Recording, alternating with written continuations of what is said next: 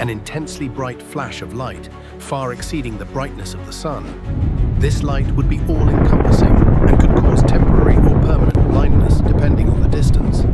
Some described it as a blue-white flash, while others saw hues of orange and yellow. The atomic bombings of Hiroshima and Nagasaki in August 1945.